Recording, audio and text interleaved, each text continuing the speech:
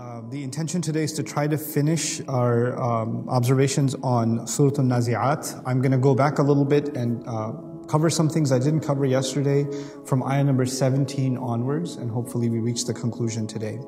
Allah Azza wa Jal describes there, we were talking that this is the narrative section of the surah where Allah recalls the account of Musa alayhi salam in brief words. Idhab ila fir'auna innahu tagha, go to the Pharaoh, certainly he's the one in fact that has rebelled. Innahu tagha. A couple of language issues here that I'd like to bring to your attention. The first of them is the meaning of the word tughyan that I didn't dive into as deeply yesterday. The word tagha, which is translated rebelled, جاء بمعنى تجاوز الحد في التجبر والعتو والظلم. It occurs in the meaning, it gives the meanings of being oppressive and going too far in being oppressive, like outrageously oppressive. Like, you know how you get reports sometimes nowadays of people committing acts of torture or crimes against humanity and that kind of thing? That would actually come under the word tughyan in the modern sense, or tagha. Al-utu wal-dhulm. Utu also means animosity. And again, to do something that is an act of aggression. To be, there's one thing that somebody takes a military action or takes violence and takes matters in their own hand because they're defending themselves or they're reacting to something that occurred. It's another that when they aggress without any preemptive reason, or they're preemptive in their strike. That's utu also. And then on top of that, wal-dhulm, and oppression within. So he's an oppressive, dangerous entity, innahu tagha. The other thing that's important in the words innahu tagha is there's two ways of looking at it. The word inna in the Arabic language can serve sabab, grammatical analysis says. What that means is, go to the Pharaoh because he has rebelled. And so the reason Musa alayhi salam should go to the Pharaoh is because he's rebelled.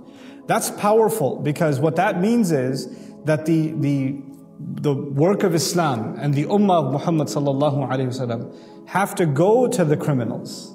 Like, we have to go speak with them and engage with them. We can't just be talking about them. They have to be challenged, they have to be addressed, and they have to be given the message of Islam. We can't just sit in a corner, complain about what they do and their, the crimes they commit, etc. They must be engaged directly. That would come because Allah is saying you have to go to him because he's a criminal, because he's rebelled.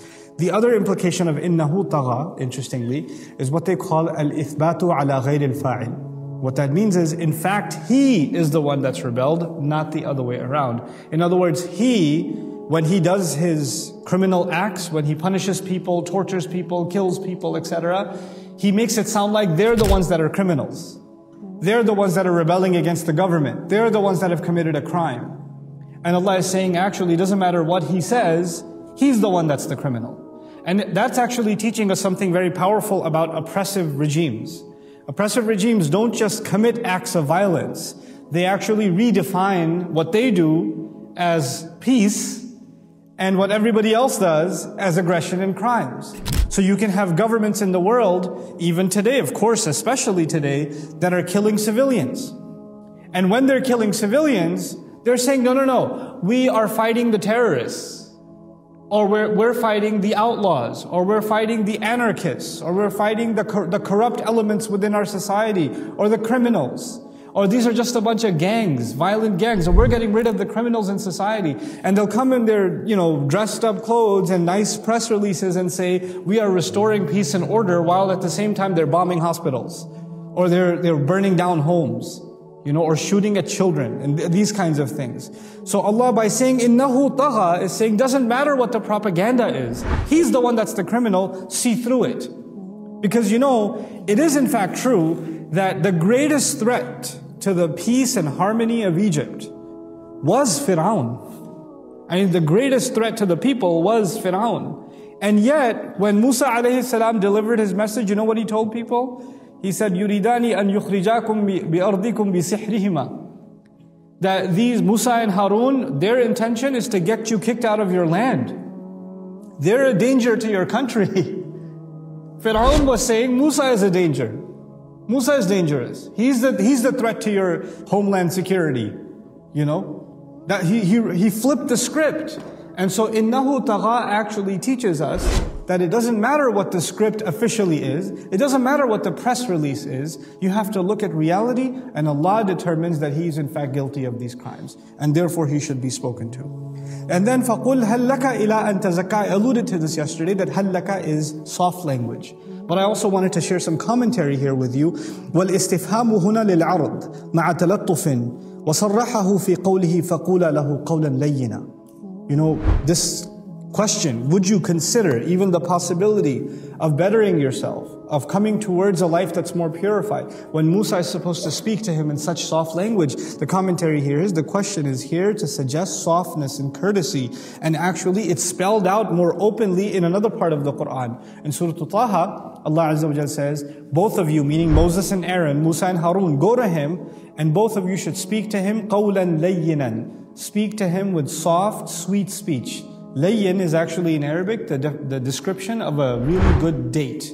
Not the haram kind between men and women, the date from a palm tree. That date, a sweet date. You know, that's actually called layyin, meaning speak to him softly. Speak to him in flexible language. Because you know a date is soft and flexible and it's sweet. That's actually the description of the way you should speak to Pharaoh.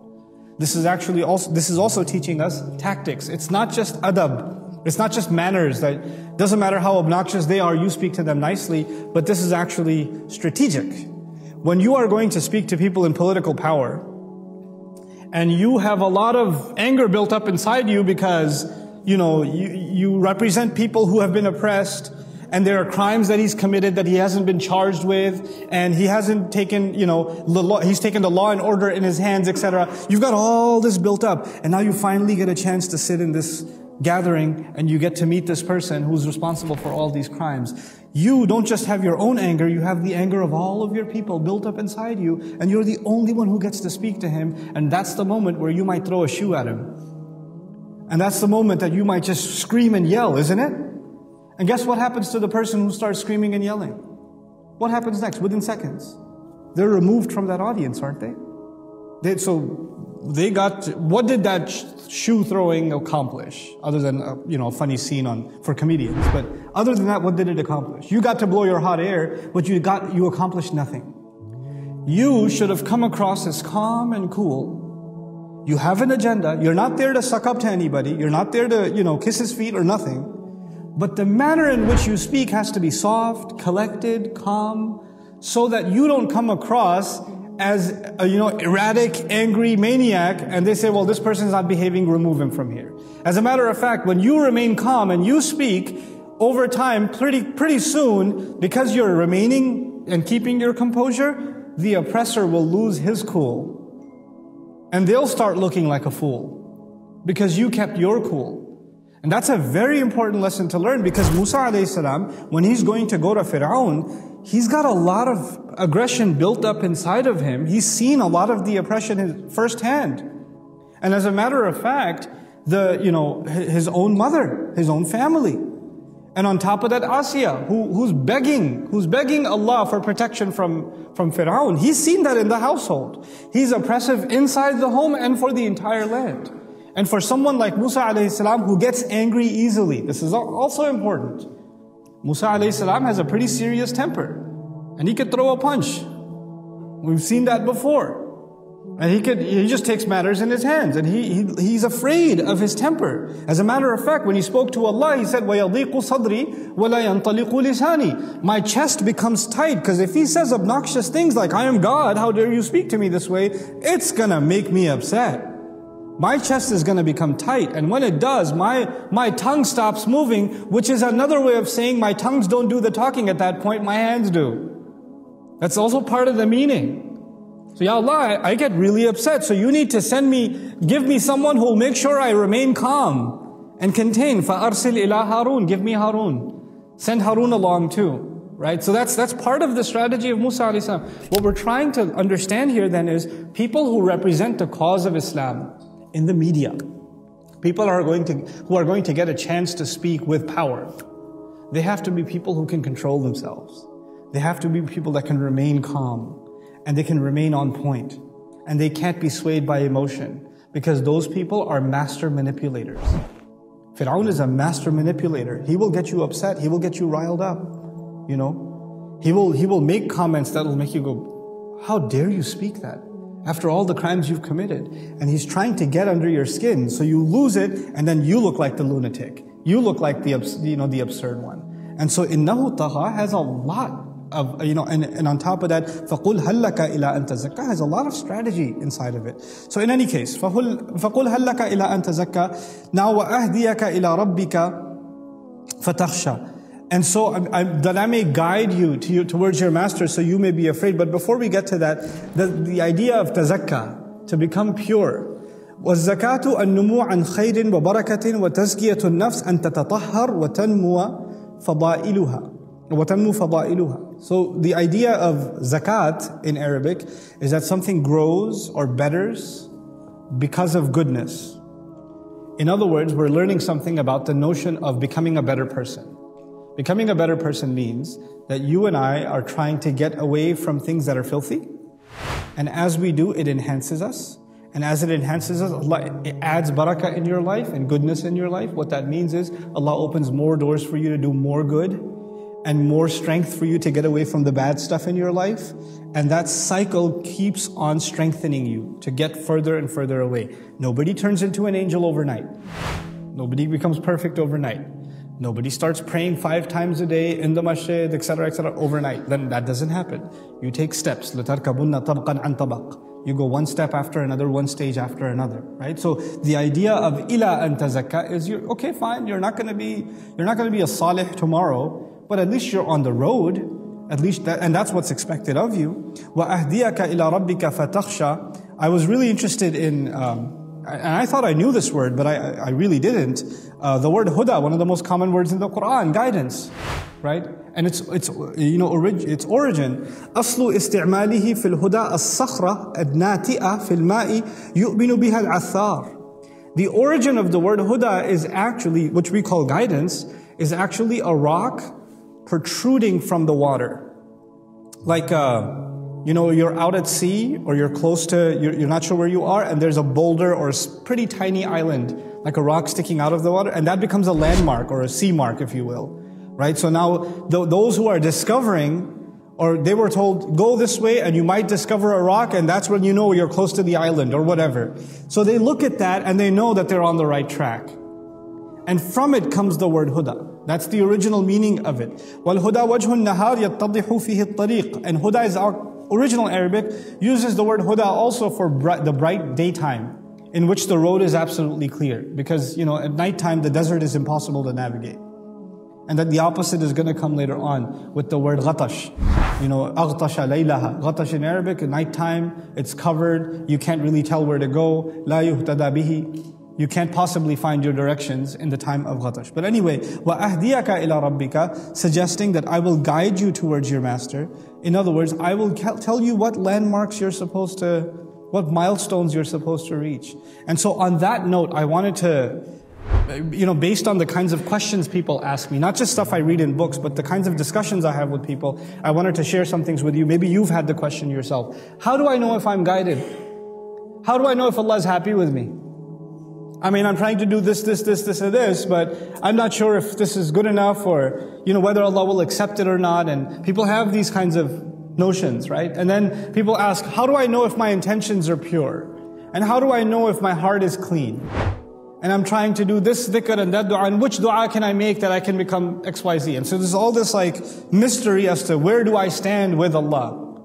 So the first thing I'd like to share with you about that is that, the rock sticking out of the water is a pretty prominent milestone. It's not a mysterious thing. It's a pretty obvious milestone, right?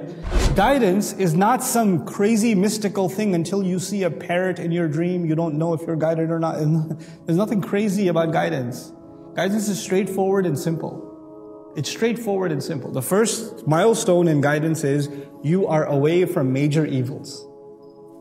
First milestone. You're doing good. Sometimes moms bring their sons to me. It's my favorite thing to, see moms humiliate their teenage sons by bringing them to Nouman Ali and saying, Dr. Mahbub, he's good, he prays, but he wakes a little, I have to wake him up for Fajr. I was like, Auntie, you have to wake him up for Fajr? Really? Yeah, he doesn't wake up on his own. That's horrible. This kid is just going straight to hell. No, he's not. There are kids who you could wake them up for Fajr and they'll hit you back. Your kid actually gets up and prays. One mother complained to me that he goes to the masjid, but he's never there before the adhan. What planet are you living on?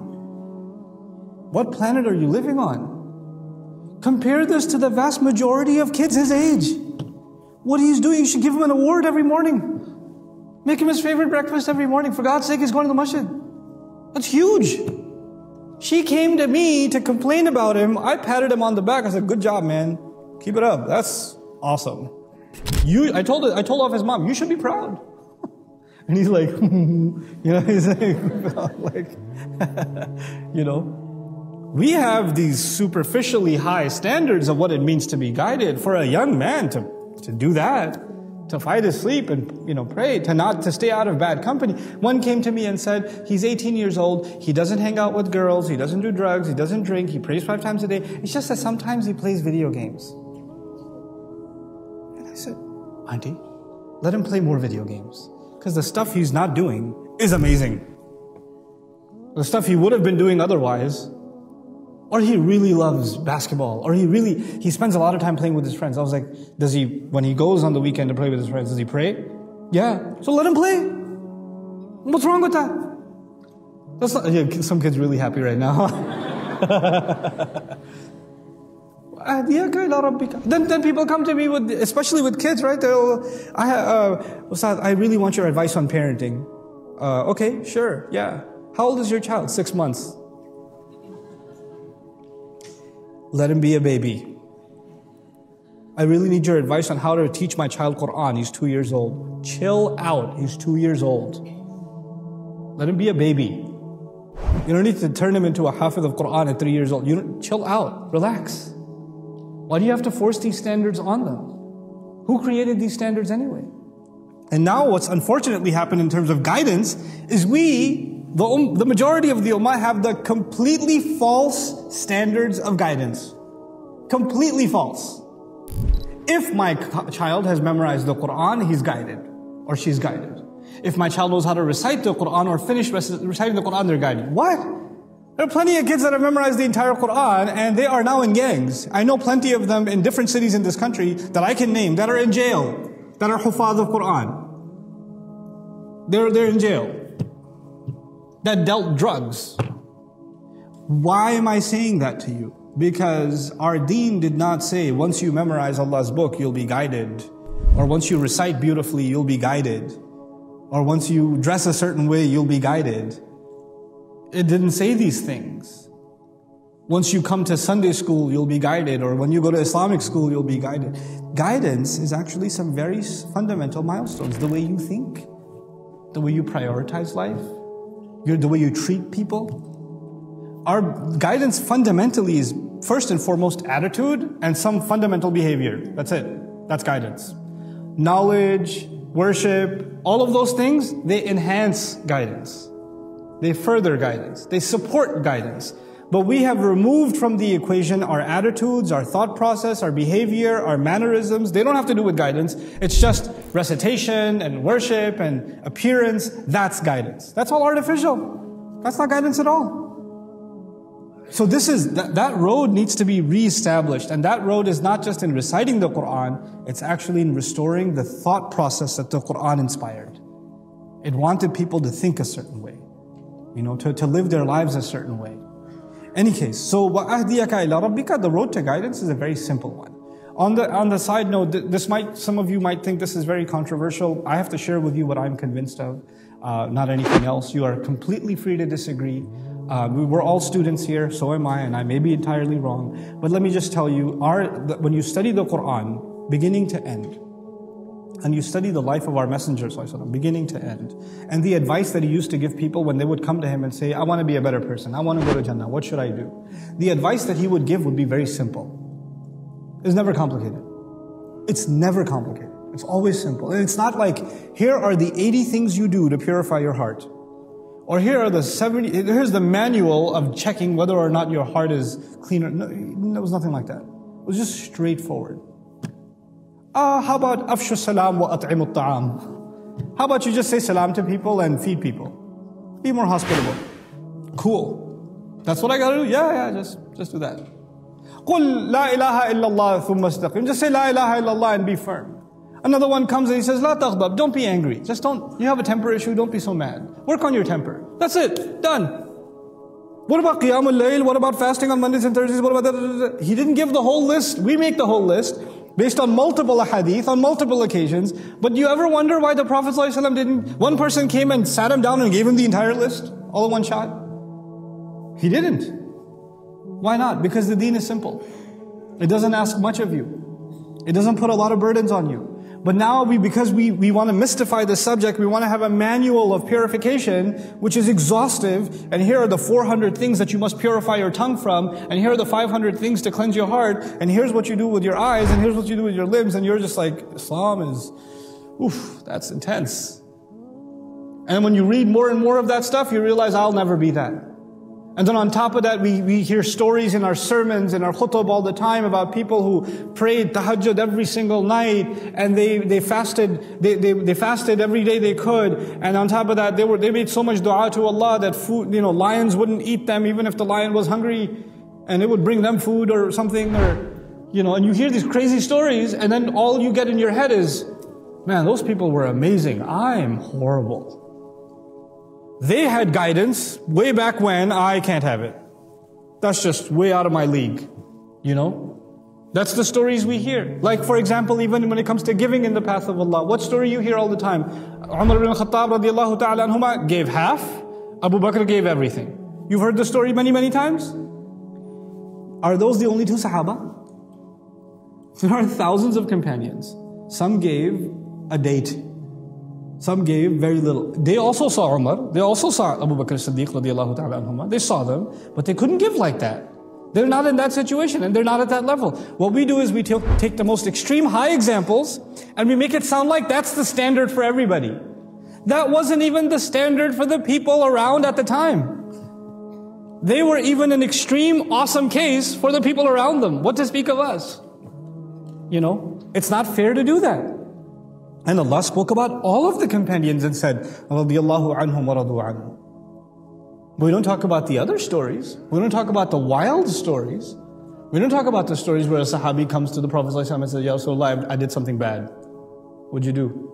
I was a girl, I was walking by, she looked really pretty, I went over and kissed her. And he's like, pray 2 rak'ah. Done. Move on with your life. Just apologize and just don't make a big deal out of it. I'm not saying you go do that, guys. Just chill out. But I'm saying they were human. They were human. They weren't walking above water. It's not like that. So the notion of guidance is not some mystical, crazy thing. It's a simple religion. It's asking you to do simple changes. Make simple changes in your life, not big ones. What is wrong, all of you know. What is right, all of you know. All the prophets from history until now that the Quran records and talks about what evils they pointed out are the evils. They're the ones you get away from. Then there's of course icing on the cake. Walk into the masjid with the right foot. Make this dua before you go into the bathroom. Make this dua when you eat, etc. Those adhkar and those enhancements, those are basically bettering your religion. They're improving it. But that's actually icing on the cake. The cake itself, you can't forget. That's the fundamentals, and they're not many. They're not many. This is why the Prophet ﷺ made sure when you teach people religion, yassira wa la tu'assira. Make things easy, don't make things hard. Make things simple, make things easy, don't